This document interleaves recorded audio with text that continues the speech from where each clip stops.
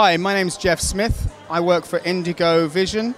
We are a digital signage company and we are here live at ISE 2012 with a view to engaging and looking at the digital signage market, which we're a part of, and hoping that we can discover some new channels to take our new product ISIS to market. And we're having a great time. We had a great keynote speech tonight and it's a fantastic show, and we're looking forward to the next couple of days.